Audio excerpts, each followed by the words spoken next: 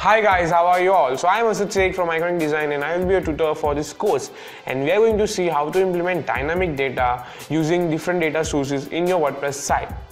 As we have earlier seen what is dynamic data and what are different data sources commonly used.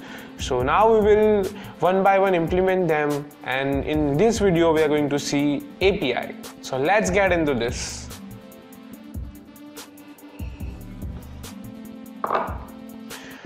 So open Graphina and select the chart wherever you want to display your data. I am choosing the line chart.